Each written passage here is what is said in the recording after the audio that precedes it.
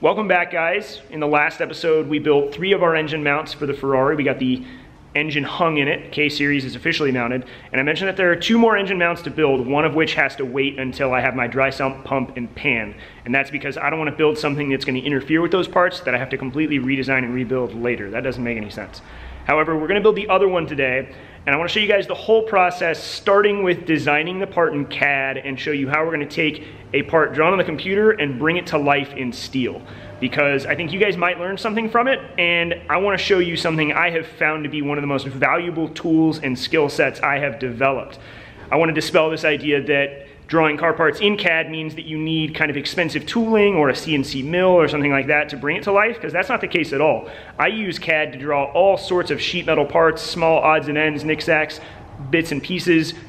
It's a really helpful tool that has made me a better fabricator. It has made me able to build stuff a lot quicker, and it has just increased my overall skill set. And I think it's something at least somebody out there will benefit from. So we're gonna start beginning to end. But before we hop on the computer and build this part, I'm going to show you guys what we need to do on the car. I touched upon this in the last episode, but what it is we're after here is there's a mount that hangs off of the transmission itself. It's part of the bell housing, and this is a factory mount from Honda. We want to build an arm that goes from this 14mm hole down to the chassis member that we welded down here, and that's why I put this chassis piece here instead of the previous one that was several inches up and further back. In essence, we want to build a bracket from this tube here that will hold our bushing, and a short arm that will then come up and grab the transmission ear, which will help stabilize the engine and keep it from rocking. All right, let's go draw this part up on the computer. And for those of you that don't want anything to do with CAD or just don't care about this part, that's okay. You can go on and skip ahead. I have put different chapters in the timeline down below. You can see exactly where we're at in the process on the timeline of the video. Feel free to skip ahead, no problem at all. Now, I am going to preface this part of the video by saying this isn't going to be an all-inclusive instructional how-to on CAD design. If that's a video that you guys want, leave me a comment and let me know, and I can definitely put together a full-on video of how to do CAD work, but that's a video in and of itself. This is going to basically just kind of outline some of the basics of what we're here to do, which, as you guys can see, I've gone on and drawn up our bushing with some accurate measurements. And accuracy is really important here because all of this needs to be to scale for this to work. Following the bushing, I'm drawing a bushing mount housing, which you can see here. And this is a really simple part to make. It's using the sheet metal tool, and I'm going to go on and draw the cope on the bottom, which is going to be used to attach to our tube. Following that, I'm drawing the motor mount arm, and the dimensions are based off some dimensions that I pulled from the car itself. It's 1 3/16 inch wide, 6 inches long, and has a 14mm hole in the end. It's a pretty simple part and only takes a few minutes to draw up. And here you can see the finished assembly that we're going to try and make today. This is pretty rudimentary. It's not a complicated CAD drawing. It only took me probably 10 or so minutes to draw up. And the real benefit at hand is that we can take this drawing and flatten these parts out, and that's going to give us a template for how to make them in sheet metal, as you can see here. Now we can take this, what's called flat pattern, and get a technical drawing of it in Fusion 360, which is the software that I use.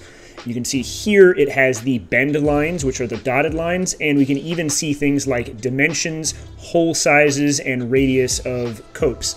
It's a really powerful tool, and we can print this drawing out at a 1:1 scale on printer paper and glue it to sheet metal, which is how we can make some really accurate parts really easily. And here's the actual printed diagram of our 2 parts.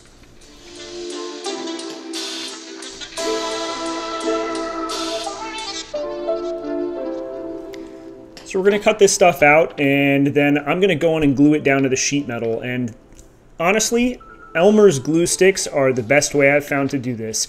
I've tried stick down labels in the past to make this a bit more streamlined, but it always leaves paper residue behind, like a sticker that can't come off when you're done.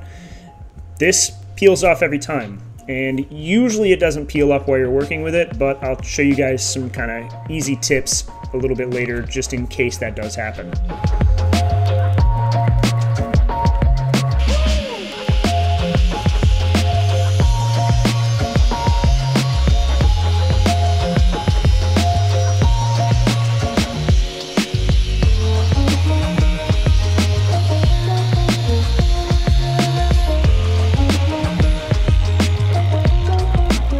After cutting the part out, my next step is always to go on and cut the corners off to save me a little bit of time on the belt sander later.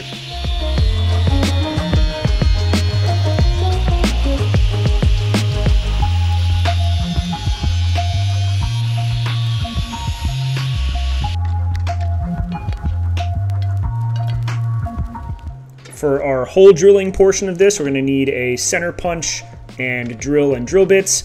And if you don't have one of these auto center punches, you can just use a standard punch, or honestly even a nail and a hammer. Just make sure you get your marks lined up so that your holes line up, or the part isn't going to work. I like to get these holes marked before I do anything else in case my paper does come off or does shift. It will ruin the part, and that's no good. With some pilot holes drilled, I know that I can come back later and finish the drilling portion of this. And the next step, just in case the paper moves, as you can see it's lifting a little bit, is to mark the bend lines on the edges of the sheet metal, just in case it comes up. I want to make sure that I can return to this piece and bend it if I lose my template.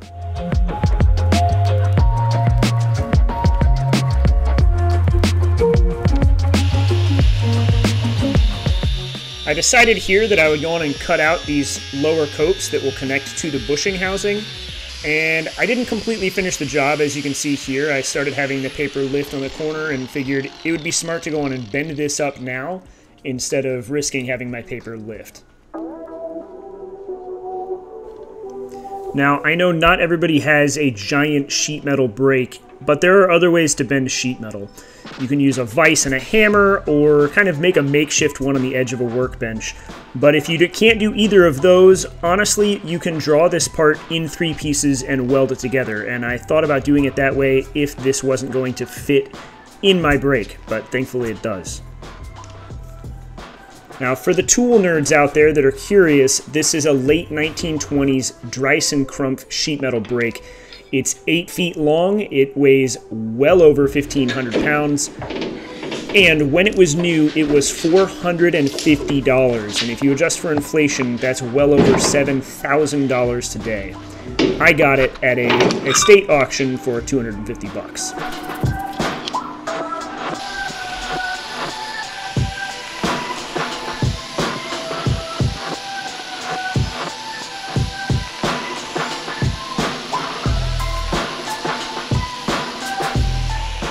With our folded part, we're just going to clean it up a little bit, check fitment with our bushing housing, and make sure it's all ready to go. And then we'll head on over to the belt sander and do some final cleanup on the outer edges.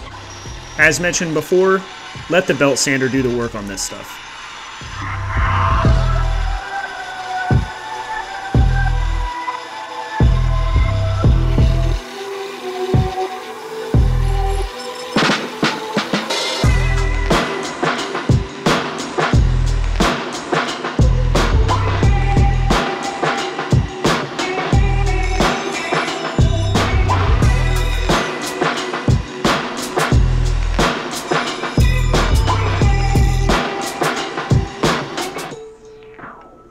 Now we need to go on and put our holes in each side, and I cut this a little bit short because this camera angle totally sucks. But we've got them sized out, and then we need to clean up the kind of sheet metal flashing on the inside, which I'm going to use the power file to do.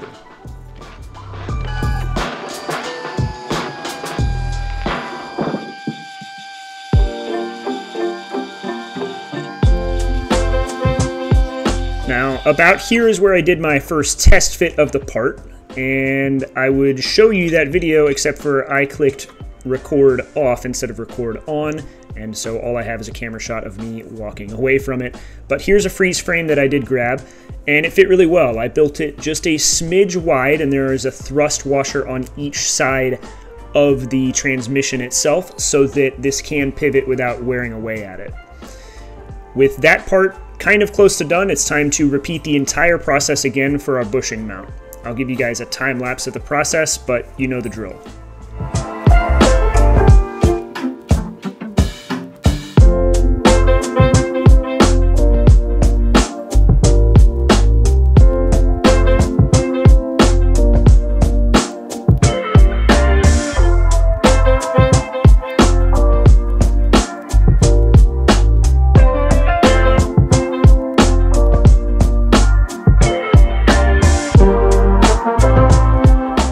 having to hold the camera with one hand here while we test fit so I can show you guys what we're working with, but we've got really good gaps on each side. It fits the tubes really well.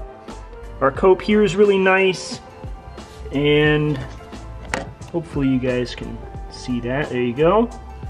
So everything fits real well. We can weld the bottom of it. The only snag at the moment is we are not perfectly up and down on this bracket. So we're gonna shorten this one just a touch. Just kind of pull those copes on each side of this in, and we should be in business. I think it'll fit.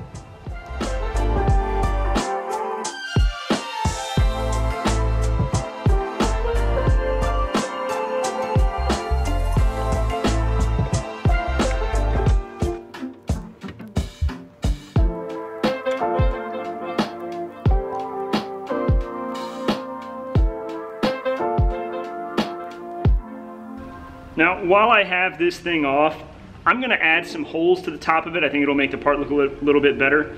That probably would have been smarter for me to think of this morning when I drew the part in CAD, because I could have put that as part of the template and had everything like perfect, make this way easier, but I think it's worth doing. With that said, I don't know that I'm gonna keep this part. This is going to work for the time being, but if I have my way with this thing, I'm gonna redraw this thing in CAD again as a billet aluminum arm and have a buddy of mine machine it. But I'm gonna worry about that later. I don't know that that's gonna happen. Either way, I need something there. Let's drill some holes in this thing. We'll clean it up one more time and then we'll weld it. After some measuring, I decided on 1 1/4 inch spacing with 3/4 of an inch from each end for my holes. This gave me 5 equidistant holes that were also equally spaced from the ends of the part.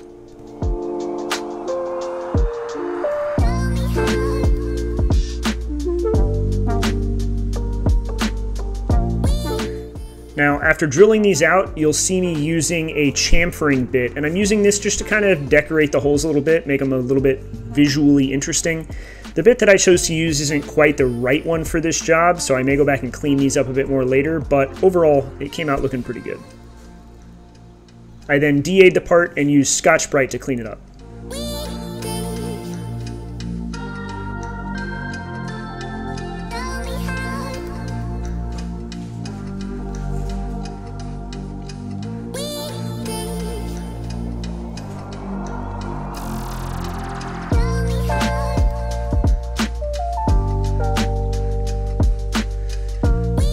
I mentioned in the last episode that I'm really starting to enjoy this TIG welding process, and I found myself looking forward to this part most of all throughout the day. And it came out reasonably well. It's not perfect, but I'm happy with my progress as a TIG welder.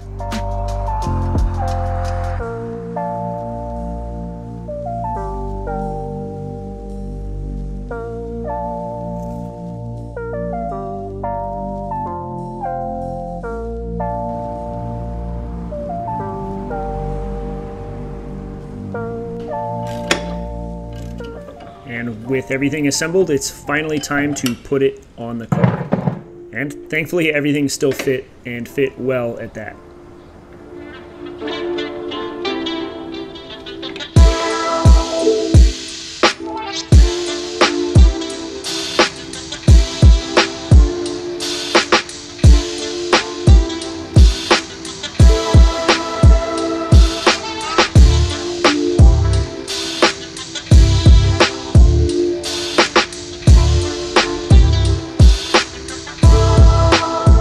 Alright guys, we can call this episode done. That's a finished bracket, including filming. It only took a couple hours to make, which is pretty nice, and I think warrants kind of using some of this CAD stuff for you guys.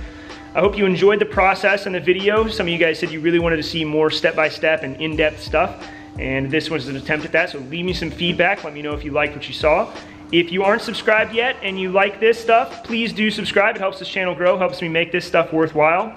And I will catch you guys next week. Now that I'm done with this, I'm gonna pull the engine back out and get started mocking up some fuel cell stuff. And we'll see how far we get with that on Tuesday. I'll catch you then, guys.